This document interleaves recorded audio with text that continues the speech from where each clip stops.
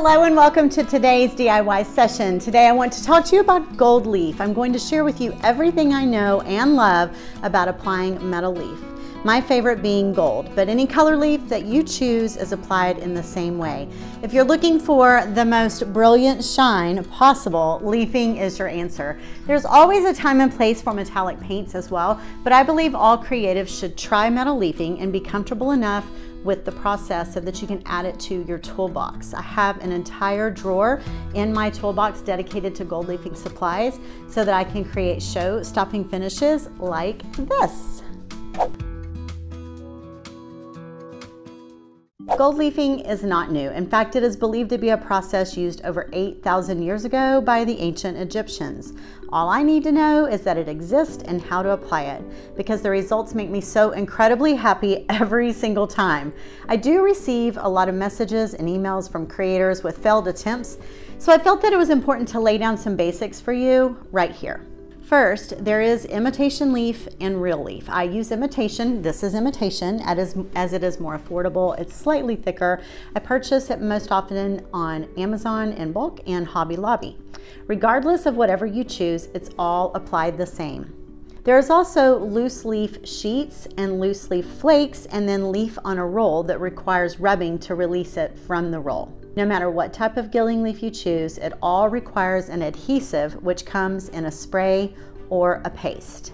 Spray requires you to protect your surrounding area because of overspray, as it's extremely sticky.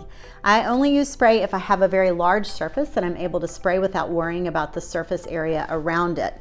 The benefit of using spray is you can leaf almost immediately. It is tacky within just a minute or two, so it doesn't require any wait time at all. You apply the leafing sheet and smooth it out with a soft brush or a cloth. It's best to not use your fingers, as it causes, or it can cause tarnishing to occur. I've personally never seen that, but I think it might happen over time. Paste adhesive, which I use most often, is applied using a brush just to the specific area that you plan to gild. This works great when working with trims and moldings or even stencils. The drawback to using paste is it requires a wait time of approximately 30 minutes before it becomes tacky. This is where most people make their mistake. They don't wait long enough. If you apply the leaf before the adhesive has come to tack, the leafing sheet just sort of melts into a gooey mess. So once it is completely tacky, you apply the leafing sheet and smooth it out with a soft brush or a cloth.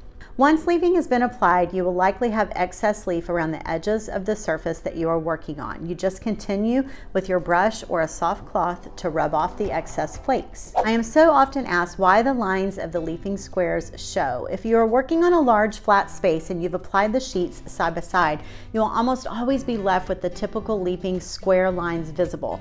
Many people, like myself, have a love for these lines. It just shows that you've taken the time to leaf your project and you leave them. If this bothers you though, you can apply leaf adhesive to those lines directly, wait for it to come to tack, and apply leafing just over this area.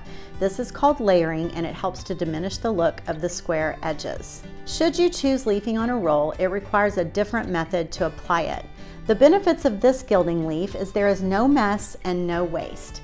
You apply your adhesive, wait for it to come to tack, place the leafing roll over the adhesive and rub with a toothbrush or a hard scrub brush to release the leafing from the plastic backing. There will be no excess to rub off or to smooth out, so there's less mess and less waste. I find this method to be a bit more difficult to apply, and I recommend trying loose sheets to start with. As you become comfortable with leafing, you may want to try the roll sheet method as well, as it offers so many fabulous options in color and design. Once you have completed your gilding process, it's important to seal your leaf. The imitation gold leaf has a high level of copper in it, and it will tarnish over time if you do not protect it from the elements. I recommend sealing all leaf no matter what color or type it is. Metal leaf sealer comes in spray and liquid. The same rule applies for the spray, needing to protect surrounding areas and best to be used on large surfaces. The liquid sealer is what I most often use, and I apply it with a soft brush. It's very thin like water, and a little bit goes a long way.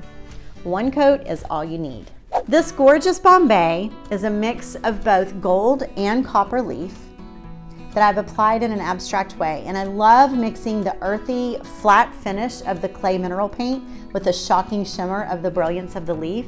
This finish reminds me of antique carnival glass, and I've had several tell me that it looks like reflections that you would see on the surface of oil. Be sure to check out my website, www.traceysfancy.com, and use the search feature with the words gold leaf for loads of inspiration. I hope you found this both helpful and inspirational, and that you're planning your gold leafing adventure in your creative brain right now. If you enjoyed this, please like and subscribe, and even leave a comment or a quick hello. I'll be back next week with more DIY inspiration. For those of you that are looking for a deeper dive into home decor and DIY processes, I would love to invite you to join my exclusive online creative group, Curiously Creative, where I show up via live video very often to guide you through every step of updating, upcycling, crafting, and creating the most on-trend home decor and gift-giving ideas. You can find that link right here and in the video description below.